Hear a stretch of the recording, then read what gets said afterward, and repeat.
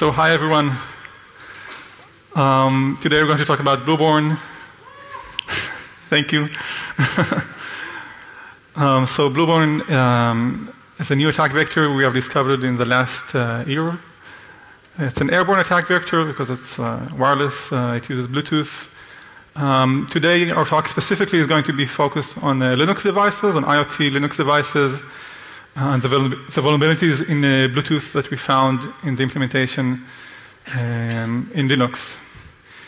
So, my name is Seri. I'm the head of research at Armis, and today with me is... I'm Greg. I'm also a researcher at Armis. And we both work in Armis, which is an IoT security company that is focused on the unmanaged devices in each corporate organization. Discovering these devices, profiling them, and sanctioning them. And for that reason, we came across researching Bluetooth to understand how some of these devices communicate. And through understanding Bluetooth, we found a magnitude of 8 vulnerabilities in different operating systems. So today, I'm going to talk a bit about other airborne attacks that have been discovered in the last year, wireless attacks, a bit of Bluetooth background that is necessary to understand the vulnerabilities and how they can be exploited. We're going to talk about specifically the Bluetooth stack in Linux, which is called Blues, and then a remote exploitation, how we did the remote exploitation of these vulnerabilities in the RC vulnerability we found in the Linux kernel. On 2 devices, we are going to show this on the Amazon Echo and the Samsung Gear smartwatch. And hopefully, if all goes well with the setup, we're going to do a live demo of this at the end of our talk as well. So in the last year, there have been a lot of research in wireless security, really groundbreaking research. And in Broadcom chips, 2 major research was done. One by Exodus, it's called BroadPon, and the other by Project Zero's researcher. Both found RC vulnerabilities in Broadcom Wi-Fi chips, which are already prevalent in a lot of devices, which allows you to take over devices over Wi-Fi, which use Broadcom in devices that use Broadcom chips. Another Wi-Fi research was Crack. Is going to be here tomorrow, the researcher. You've probably heard of it. It's protocol flaws in Wi-Fi that enable attacker to either decrypt or even inject, in some cases, Wi-Fi packets in secure networks. And lastly, our own research, BlueBorne, was also found this year on Bluetooth vulnerabilities. So this is a field in which a lot of research is being done. And although we feel there have been previous research, it seems that more work is needed to secure wireless communications. So BlueBorne is an attack vector that targets a lot of devices that use Bluetooth, in which one of the 5 operating systems that we found vulnerabilities in. So it's Android, Windows, Linux, and iOS. And it's really a very powerful attack vector since it affected so many devices. 5.3 billion devices were at risk from these vulnerabilities. It is actually a subset of 8 vulnerabilities which affect each operating system a bit differently. And they are the most severe Bluetooth vulnerabilities that we know of to date. And this is because these vulnerabilities enable an attacker either to gain remote code execution, to get code execution on devices, to do man-in-the-middle attacks, so to inject or sniff packets, network packets without authentication, and information leak vulnerabilities that enable attacker either to bypass mitigations or just to leak crucial data from devices. The reason these vulnerabilities are so severe because they do not require any user interaction or any authentication. And an attacker can just bypass and attack a device remotely without anyone knowing that it happened. In the diagram here, you can just see the Bluetooth stack, or a part of a typical Bluetooth stack. and all the different 8 vulnerabilities that we found and and their location in the stack. And as you can see, the vulnerabilities are not in one specific area in the stack. They are actually all across the stack, each vulnerability affecting a different operating system.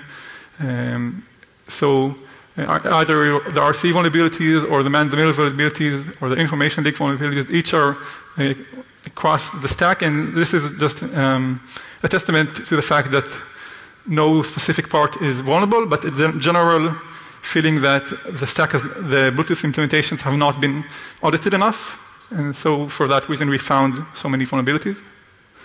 And now Greg is going to talk about discoverability, which is a main concept in Bluetooth, and it is the first step that is needed for an attacker to bypass in order to attack Bluetooth devices. Okay. So there is a common misconception in Bluetooth that two devices, in order to communicate, need to pair with each other. And in the case in the general case of normal devices, that is true. When they don't know each other yet, during this pairing they exchange identifiers, the main of which is their Bluetooth address. It's just a MAC address, it's a 6-byte address. However, once a device or an attacker knows these 6 bytes, this address, he or she can communicate with that device even when it's not discoverable. So on most operating systems, Bluetooth devices are always listening to incoming connections. They're not always discoverable, but they're always listening for incoming connections, almost in all cases, when Bluetooth is turned on. And it is turned on by default on most machines that have Bluetooth hardware. So again, a device does not need to be discoverable in order for an attacker to use Bluetooth as a vector. In addition to this MAC identifying a device, it's also part of it, a significant part of it, is also transmitted plain text over the air in every Bluetooth packet. So that means if two devices are communicated via Bluetooth, an attacker that is nearby and can sniff the radio can get basically 80% of that address out of the air from a single packet, and then brute force the rest, which is on 32 options or so, and is able to communicate with one of the devices. Now this isn't new. Open source tools, hardware tools have existed for a long time doing this. Here we're showing the Ubertooth tool. It costs about $100. It's been available for some years now. And basically what it does is that an attacker puts it on some Bluetooth channel, and it's just listening for packets from any device to any device and picks them up. And basically it shows the addresses of communicating devices in the air, even when they're not discoverable. The only thing they need to do is to actually communicate. Now this was a hardware solution that cost $100. Purely software solutions do exist for that. It's possible to modify the firmware of existing Bluetooth adapters or Bluetooth chips. It's pretty difficult, but work on this has been done in the past, and we've seen examples that do that. We actually found something both cheaper and simpler, a sub $1 solution, if you will. And this is using this NRF24 chipset or module that you can buy on Alibaba for less than $1. It's based on this NRF24 chipset, which is used for wireless keyboards and mice, which actually the Microsoft and Logitech and a few other companies, they don't use Bluetooth for their keyboards and mice. They use something that's called a proprietary protocol over 2.4 gigahertz, which just so happens to be on the same channels, frequencies, and modulated exactly the same as Bluetooth, but it's not Bluetooth. So we found a trick, simply to configure this device in a way that will sniff Bluetooth. And additionally, there has been research done in the past of how to promiscuously sniff MACs of keyboards and mice from these adapters by a researcher called Travis Goodspeed. You might have heard of him. So we combined these two tricks in order to get basically the same functionality as the Ubertooth and be able to sniff out Bluetooth addresses from the air.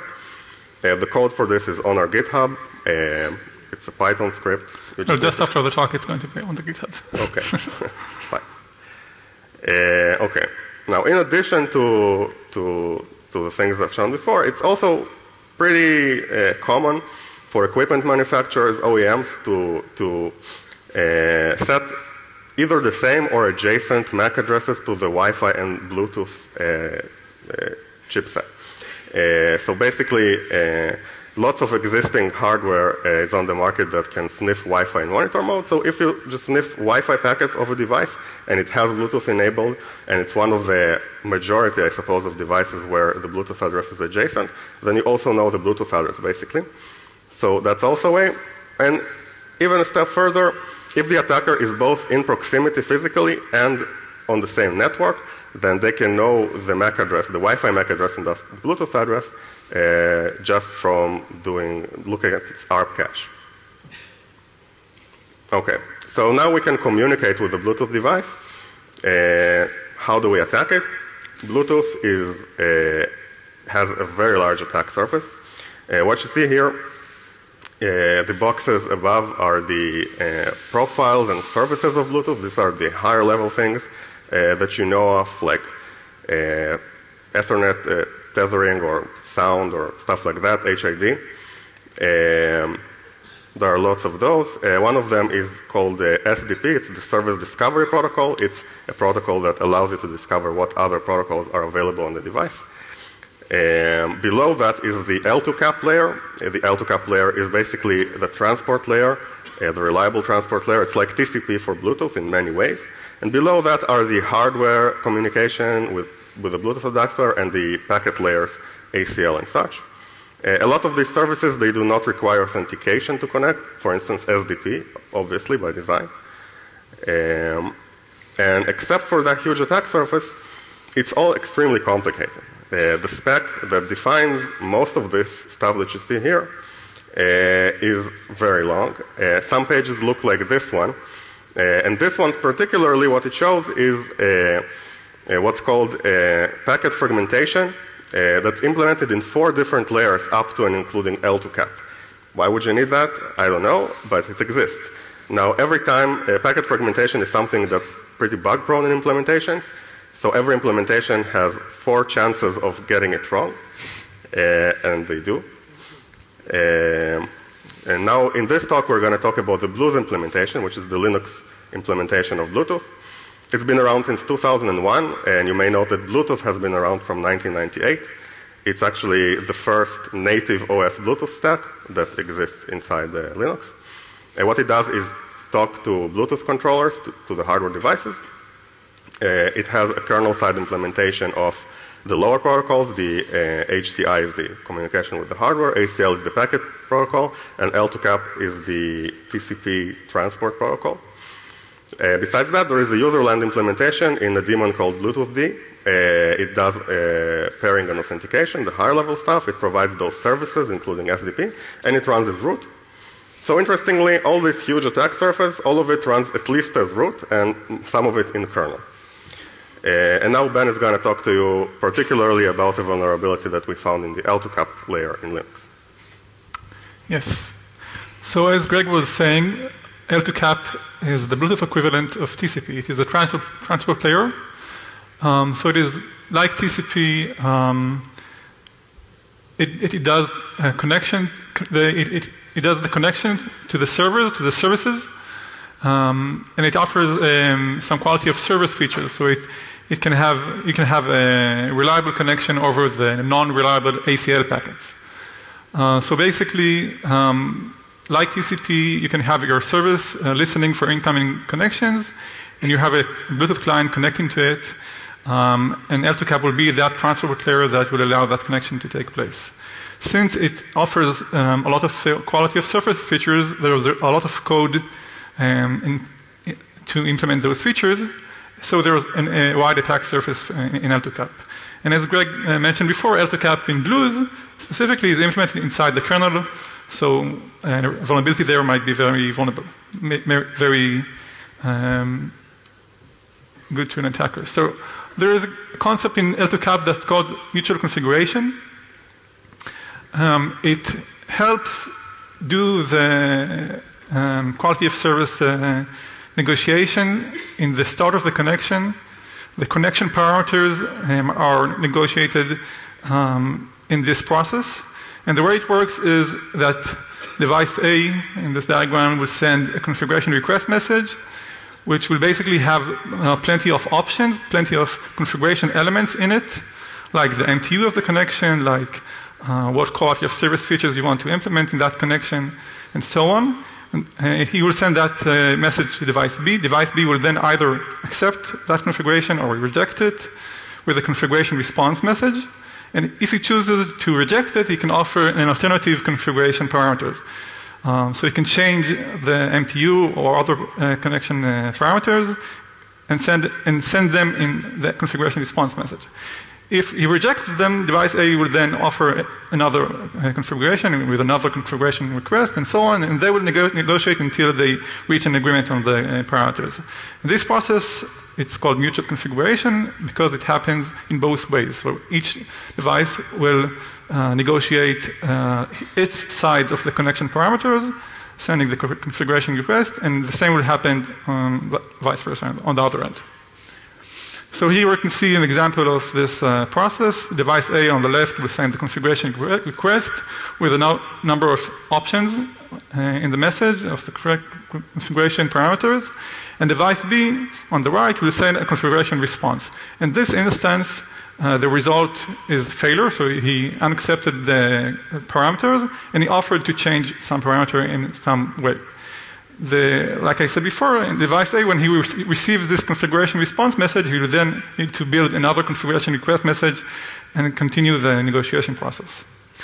And this is exactly the mechanism, the negotiation process here, in which we found the RC vulnerability in the kernel. So this function parses the configuration response, so the messages that are being returned to the configuration request. And then it needs to build an output configuration request message that will be returned so the negotiation process will continue. And looking at the prototype of the function, we noticed that something is missing. The highlighted arguments there, or the RSP variable, is the input configuration response message pointer. The len is that length of that message. And then data pointer is the out parameter. It's the configuration request message that will be built in the process of parsing this input message and returned to the other peer. And the data argument doesn't have a length attached to it. So this function doesn't know what are the bounds, what is the size of this data pointer, and it just copies the input configuration elements from one end, from the response message to the new request message that is being built, and there is no validation of the bounds of this memory pointer, the data pointer here. In the while loop there, it just goes and gets all the configuration elements from the message, from the input message, and copies them or changes them depending on their data into the data pointer that is pointed with PTR over there. So this function, this L2CAP parse conf RSP function, is vulnerable. It can write out of bounds to the data pointer that it receives. What is that pointer?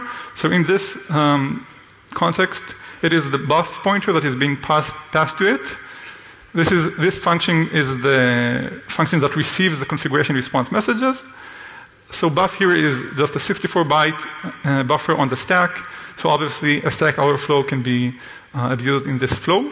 The only caveat here is that the device needs to be in the pending state, which actually is a state that the attacker has a lot of control over.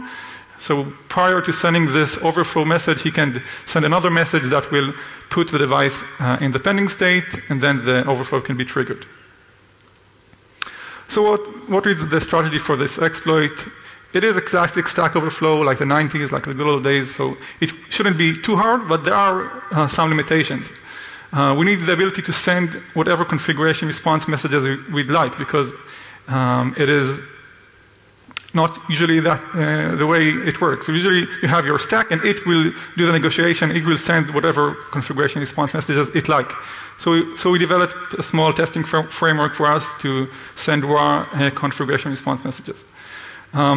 We're going to do a stack overflow, but want to know what are we going to overflow. We want to choose our overflow very specifically, so we need to find either pointers or the return address of the function to overflow. And simultaneously, the buffer that we are going to use to overflow also needs to be a valid configuration response message, because in the loop here, in the while loop here, if we send an invalid configuration configuration element, the while loop would break and our overflow would stop. So it also has to be a valid response message. If there are any mitigations in the device that we are attacking, we need to bypass them before we trigger the overflow, either KSLR or stack canaries. And once we do the overflow, what we want is to develop a write word where primitive. So we have a control to write some data in some address in the memory. And that would allow us either to insert a warp chain or do a simple shell code that will be run inside the kernel once we have that primitive. We want a way to get out of the kernel to user space. That would be simpler to do post-exploitation. So we're going to use user mode helpers, which we're going to talk about later, to do that process. And lastly, if there are any LSM modules, Linux security modules like SELinux or others, we want to disable them before going to user space, because we are in kernel, we have that ability, so it'd be nice to do that. So what are the expected mitigations in 2017 in any Linux device? What we expect to find in devices. ASLR is address space randomization. It would be hard for an attacker to know the addresses which you need to do the stack overflow, so that is to be expected. Stack canaries are very basic, very good mitigation to prevent stack overflows. Fortify source is a feature for even hardening stack canaries even more. So to put the stack buffers adjacent to the canaries, so if an attacker were to overflow that buffer, it would go into the canary, and he has to know with the canary to exploit this. And NXBit is a very basic feature in a lot of devices that is used to prevent data from being executed and code from being writable. So the attacker cannot simply jump to its shellcode either on the stack or in a different part in the memory. What are the real-world kernel configurations that we actually find? KSLR, the ASLR of the kernel, is not really enabled in any devices. It was only added to the default configuration of the kernel in very recent versions. And it is a hassle for a lot of devices to use it. So it's actually not being enabled at all. At least in devices that have Bluetooth, that's the case. Stack canaries are only enabled in the major Linux distributions. They are not in the default configuration of the kernel for some reason. So any device that uses mainline kernel just with the default configuration will not necessarily enable them. We actually haven't been able to find any IoT devices that use stack canaries, although they are very basic mitigation. There is the funny case of Fortify source being enabled, but stack canary is disabled. This is not a good combination, because if you have enabled Fortify source, the stack buffers will be placed on the bottom of the stack, and then the first overflow will be of the frame pointer or the return address, so you instantly have control over something that is significant. And this is actually the case of the Samsung smartwatch that we have exploited. No NXBit. We were really surprised to find out that the Amazon Echo does not use the NXBit or uses it poorly. We're not really sure. So we can do it like the 90s. We can just jump to our shellcode in the stack. So we have tested two devices for this RC vulnerability. One is the Samsung smartwatch. It runs a pretty new kernel, not that old, the kernel 3.18. It runs an ARM processor, 64-bit. It has very few mitigations, no KSLR, no stack canaries. It has a funny combination of Fortify source enabled, stack canaries disabled. It also has SMAC, which is in some alternative to SELinux. But we can bypass that once we have code execution in the kernel. And the second case study is the Amazon Echo, which is based on a very old kernel for some reason. It's 2.6 kernel. It runs on ARM 32-bit, and it has virtually no mitigations at all. No KSLR, no stack canaries, no Fortify source, no NXBit, no access control. In that case, there is no Fortify source, but it actually works in our benefit. We're going to show that because we can overflow something that is not the stack pointer or the frame pointer, and the fact is that there's a very, very nice and valuable pointer for the attacker that is pretty adjacent to the overflown buffer. Amazon has provided a patch for this just 2 weeks ago. So now Greg is going to talk about the limited RC flow we have in the old kernel that's run on the Echo. Okay, so initially when we looked at the Echo and we've seen that it has such an old kernel, we actually didn't find that vulnerability that Ben has shown previously in this version because it existed in its form from Linux 3.3 and up. However, what we did find is that it does exist from kernel 2.6.32 and up in a more limited scenario. As you can see, the state that that case needs to be in there is unaccept in this case. Previously, it was in the pending state. Again, it doesn't really matter. This is attacker controlled, more or less. However, the limitation here is this if above there. And what it does is it checks that the size of the input configuration response message is 60 bytes. And if you remember, the buffer we're overflowing is 64 bytes. So that should be a problem, right? Well, it turns out that it really isn't. What happens is that the configuration parameters come in elements, and these elements are built like TLVs, tag length value structures. So basically, there is 1 byte for type. In this case, type number 4 is that case down there called conf RFC. And the length can be 0, for example, so only 2 bytes are required to define a single element.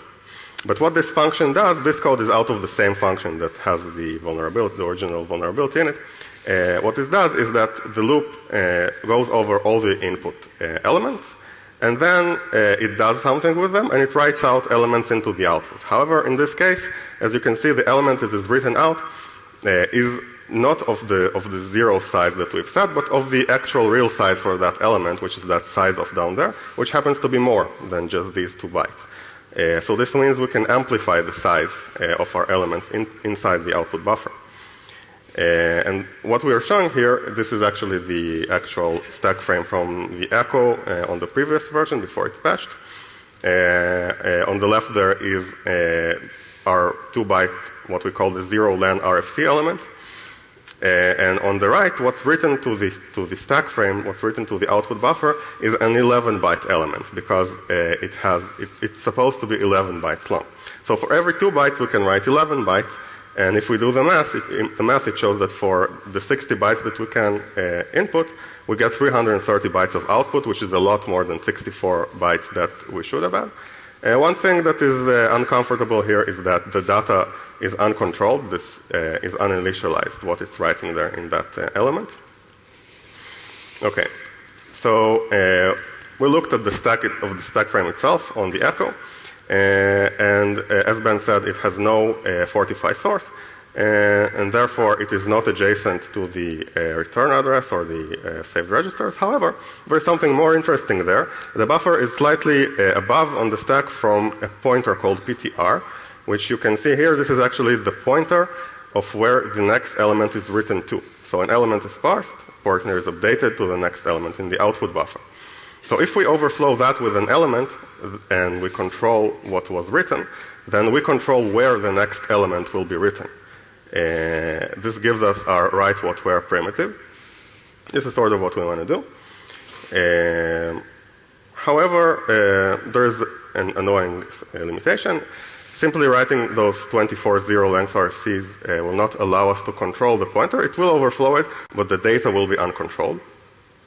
So we need to massage it in some way to find a solution to that. So basically, there are other elements except for RFC. They have different sizes. In this case, it's the flash and MTU elements. So we build our input buffer in such a way that what happens is that there are 22 empty RFCs that will bring us further away on the stack frame. And then we use other elements, in this case flash elements, to align ourselves to our write. And lastly, we can write 2 controlled bytes anywhere we want there. Well, basically where we align it to. The place we align it on is onto this pointer. This pointer again controls where the next element will be written to. And particularly here, we overflow the first 2 bytes of that pointer, and this is a little endian R machine. The first 2 bytes are the 2 least significant bytes of the address. This pointer is an address to the stack, so overflowing the 2 least significant bytes of an address on the stack lets us then write anywhere basically on the stack. And this is what we do. What you can see here is that at first we send all our elements that overflow PTR, and we write the 2 least significant bytes of where the next element will be written.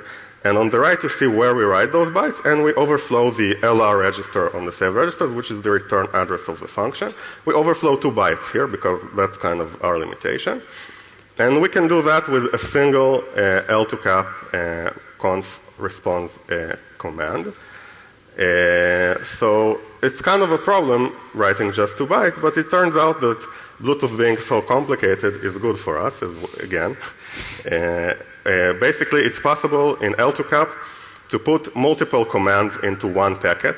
And in addition to that, there is a fragmentation layer below L2cap on ACL, which allows us to now build really large L2cap packets. So basically, we can pack together lots and lots of these commands, and then in a single packet write however many bytes we want on the stack. So what we'll do with that is at first write a shellcode somewhere on the stack. Again, there is no NX bit on this device, so we can just write a shellcode. And then overflow with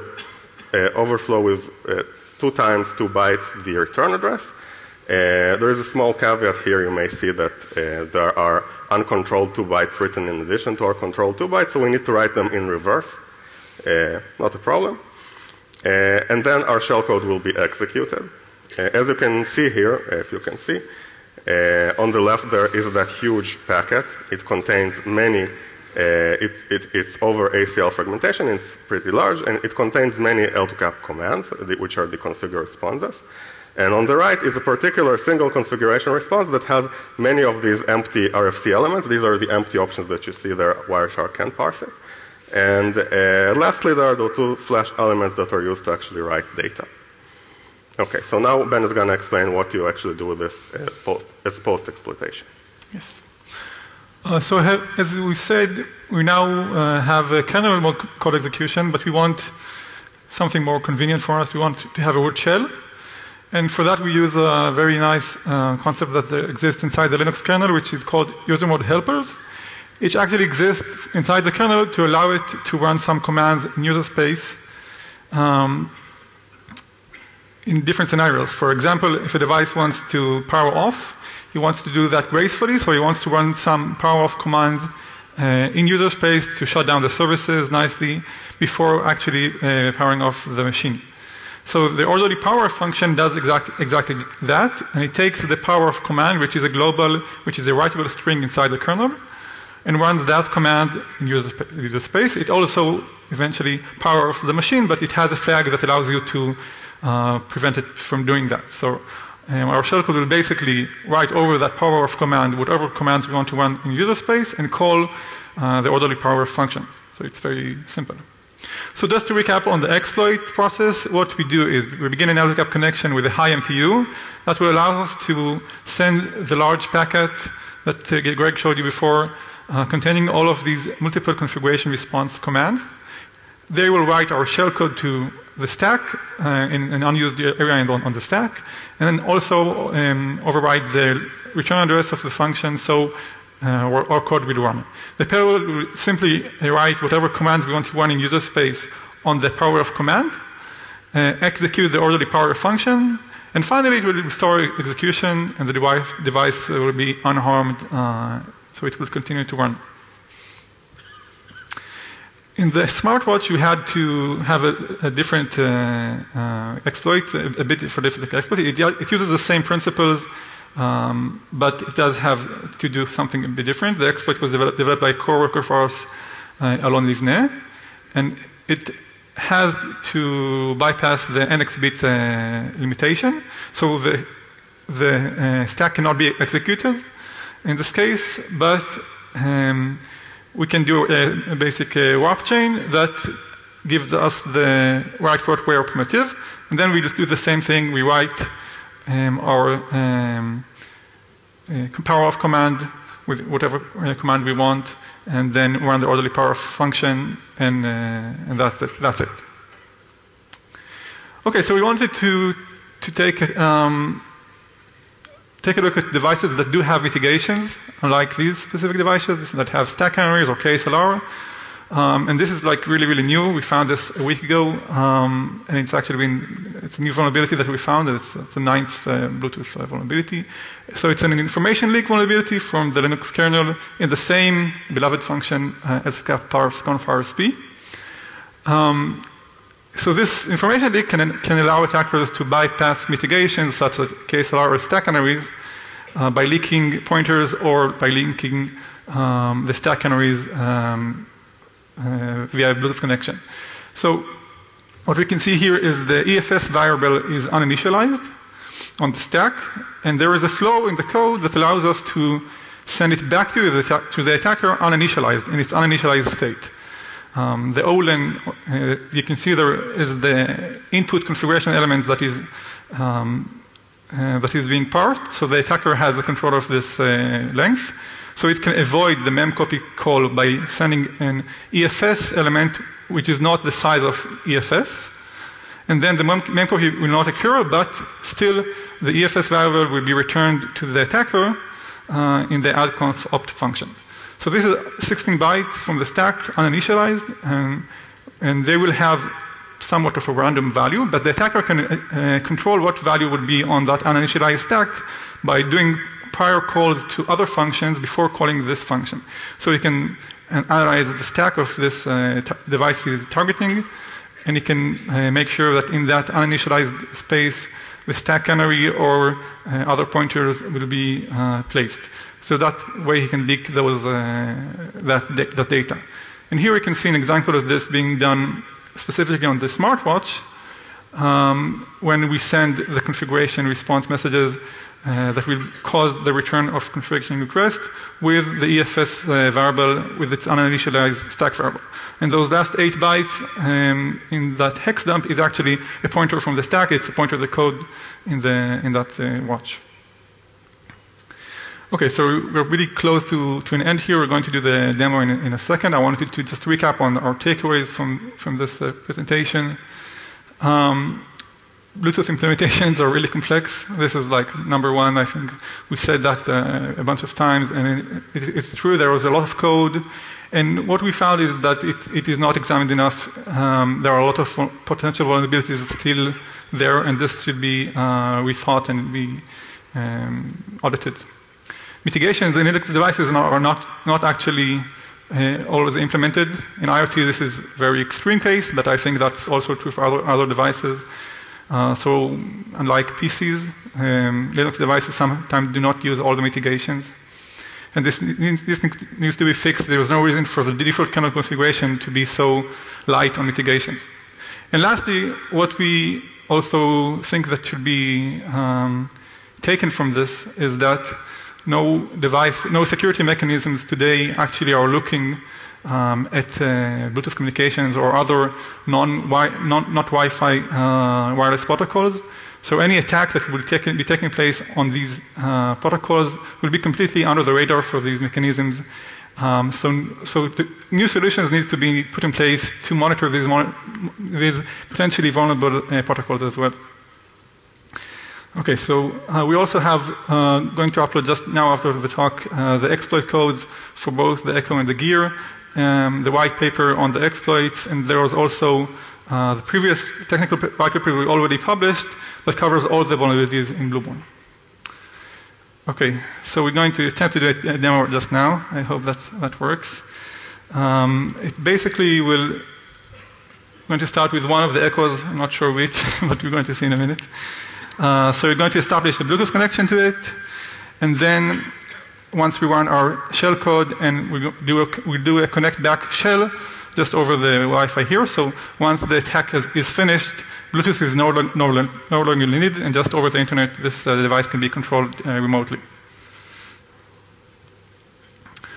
So I hope you can see there. So on the left, it's going to run the exploit script. I'm holding my fingers. You should do that too. So it sends a bunch of these commands, and now we have a shell. Yeah. Yeah, sure. So we upload some scripts to run on the echo, and we can see that we are running in root.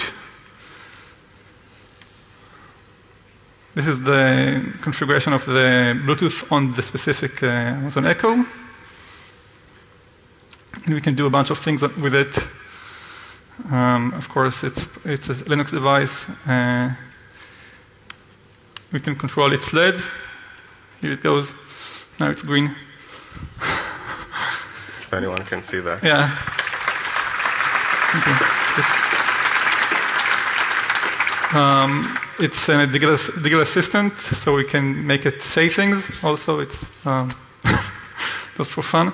So I can say, Alexa. Alexa. My name is Alexa. I have been owned. Take me to your leader. Okay, I will try to take you to your leader. And now we can also take this attack a step further.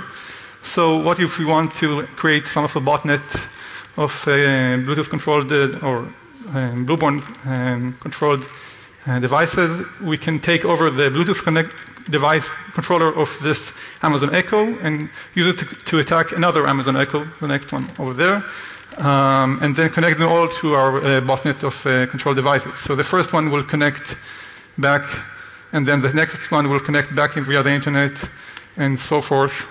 And each device can then attack another one. So we just created this for our fun, but this is just the hell scenario for this kind of attack. See, this is really just something pretty new, and I'm not sure it's going to work, but we're going to attempt it. So on the right, we can see the connect back shell for the second device, if it will actually connect. Okay, so it has. So now we have control of the second echo on the right. On the left, it's the first echo. So we have uploaded our scripts to it as well. We can see this is a different device. It has a different MAC address. We can also make it with Christmas lights. Here it goes. And they will all together sing our Christmas carol. Alexa. My name is Alexa. I have been owned. Take me to your leader.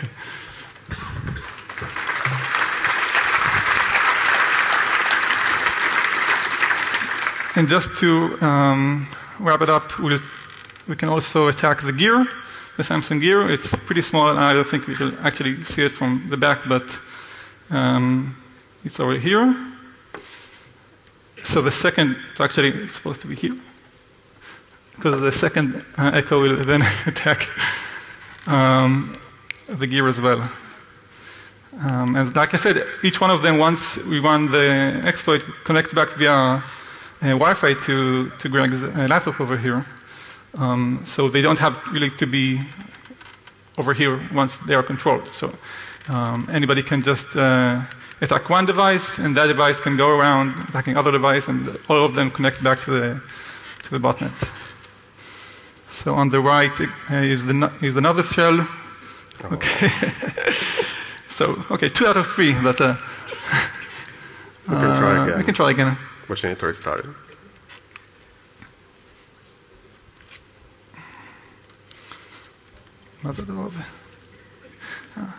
Actually, that's a pawnlib bug.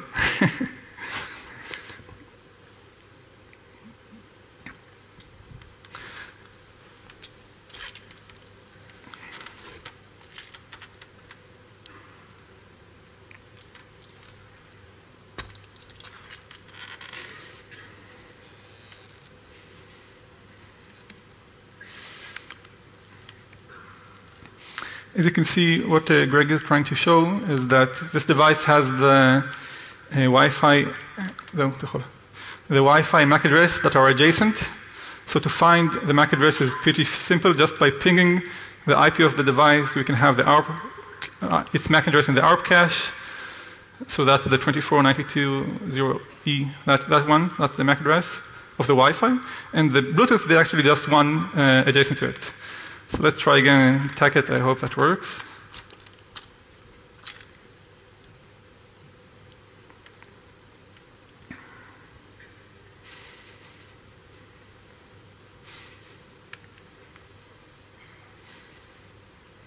No, but Of course.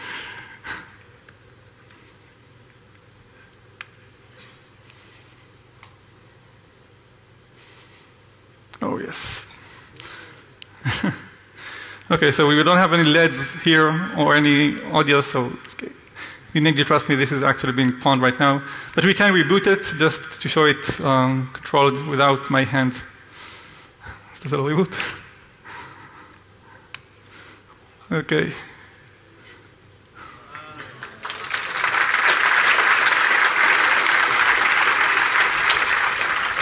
Okay, I think we have time for Q&A if anyone wants to ask anything.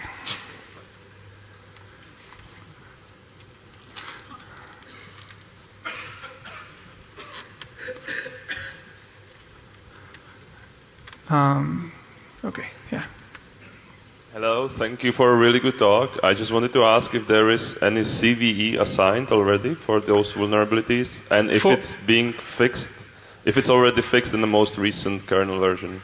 So the RC vulnerability is already fixed in September.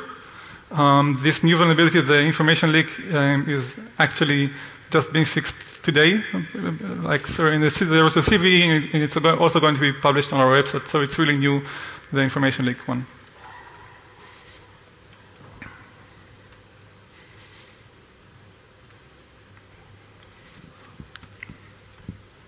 Hi, great presentation. I have a question about Android devices where the stack is pushed a lot into user space, and what your guys' thoughts are on that, and if you guys have any research.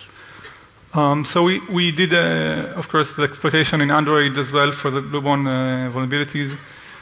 It does have a better, it doesn't run as root in Android devices, but it also has a lot of privileges. The Bluetooth stack in any device, but on Android as well, has a lot of features it needs to implement. So you have file sharing, and you have the ability to connect a mouse or a keyboard via Bluetooth. So all of these features have privileges inside a stack. So for one example, we just showed on Android the ability to connect a mouse or a keyboard, and then you can actually control the UI. That's one avenue to go. But there are also the file. You have a lot of access to the file system. So you do need another step to get to root in Android, but the attack surface is very, very wide since you have a lot of privileges there as well.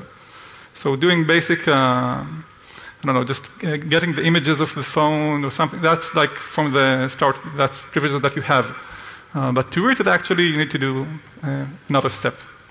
Yeah, and just to clarify, it's a different vulnerability on Android. It's not in the AutoCap layer, it's in a different point on the protocol stack. However, it's still a privileged process, not root, but still privileged enough to do lots of damage. Anyone else? Okay. Hi. Hello. So thanks for a great talk, first off. I'd like to talk some more after the talk because I've got a lot of more questions that I can't answer right now. I do a lot of industrial control systems. I'm the author behind the horror scenario, the attack on the power grid via solar panels. And those things work either over Ethernet or over Bluetooth. Do you have any idea whether this will work on those devices? Well, if they are based on Linux, if they are running Linux and using the native Bluetooth stack, Blues, yes, this will affect them. As I said in the start, there are 8 vulnerabilities that we found, and they affect the Android, Windows, iOS, and Linux stacks. So, but there are other stacks other than these, not such widespread, but industrial devices might have proprietary stacks. I'm not sure, but if they are based on one of these systems, they will be affected. Other than that, like I said, the overall feeling is that all implementations can be affected by similar vulnerabilities because the stacks have not been audited in quite a long time. Thank Yeah, and what does affect every device that uses Bluetooth is the complexity of the Bluetooth protocol. Yeah, so every stack can be vulnerable because it's pretty complicated. However, you should also know that there is a difference between a full Bluetooth stack and a stack that only does Bluetooth low energy.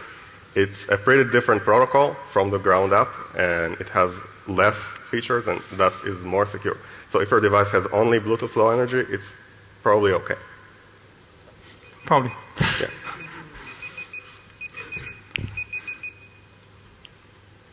Anyone? There.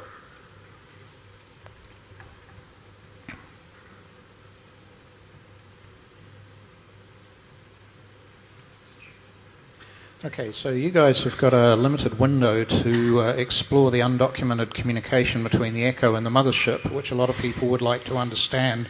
Because it's locked down to an Amazon certificate, people can't just kind of put a Wireshark interceptor or anything in there. But with your exploit, you could actually do that. Have you got any plans to kind of look at that area? Can you come again on the last part of the question? Well, because all the communication that the Echo makes back to Amazon is over SSL, and it uses a cert that's signed by Amazon, so you can't just basically kind of intercept that traffic. But you guys could, now that you've got root on that device, you could use that to figure it out. A lot of people would like to know how that works. So okay. We are going to release the exploit, so you're welcome to take that and do with that whatever. But you should note that Amazon Echo receives automatic updates, and it's all being updated. I think that probably you can just buy a new Echo that hasn't been updated yet, and then you can use this to get root in order to research it further. Yeah, well, this vuln for which the exploit that is going to be on our GitHub will work on the previous version of the Echo, the previous software version. So if you can somehow revert that, or you'll get root on your Echo.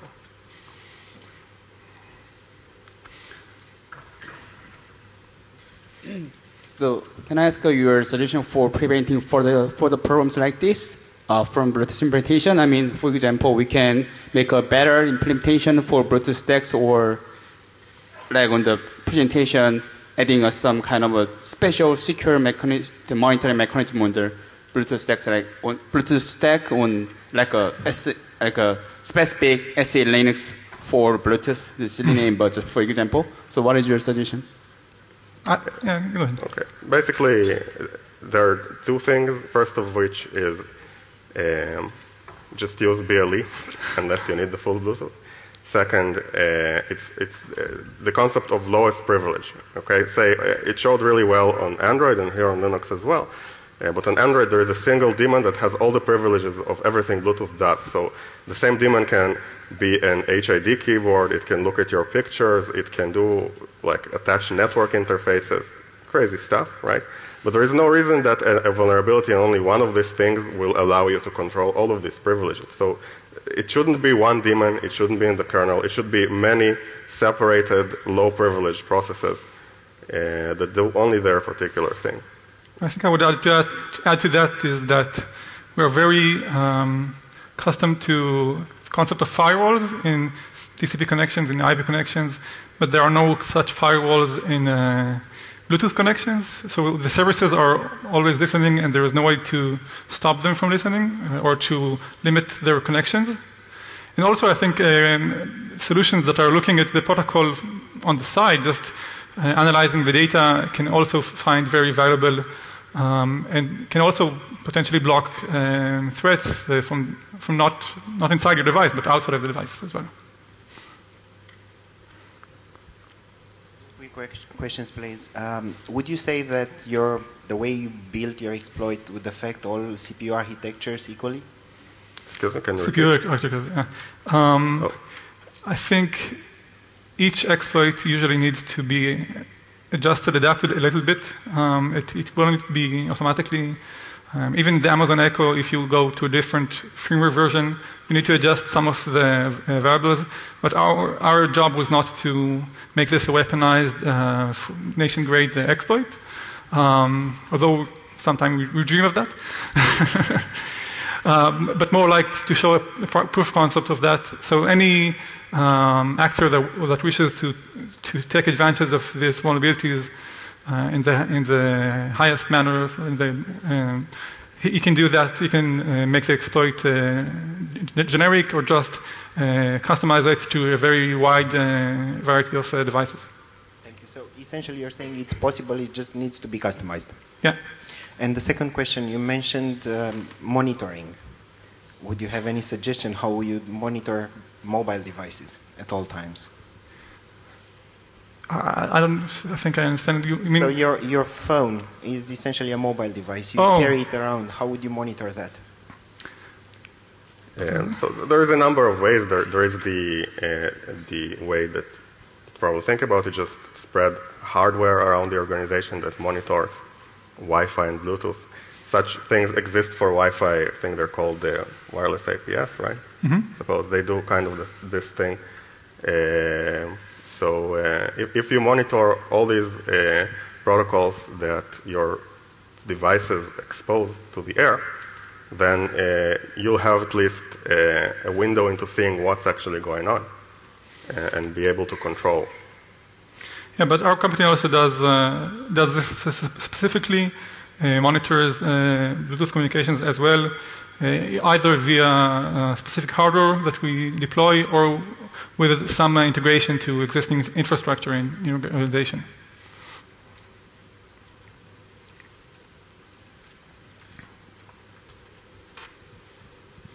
Hi, thank you very much. Absolutely fascinating presentation. I don't suppose I can ask a favour. Would you be able to put the URLs for your white paper back up, because I didn't get them down in time? Which one? That's a little bit.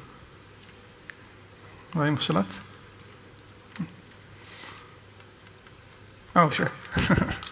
Yeah. Also here, there was also a white paper and a presentation video in another venue we went to about Android.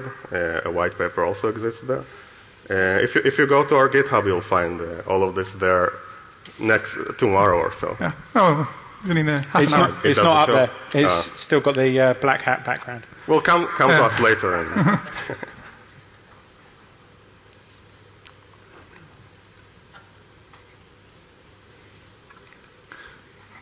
Okay. Anyone else? Okay. Thank you So very much. Thank you very much.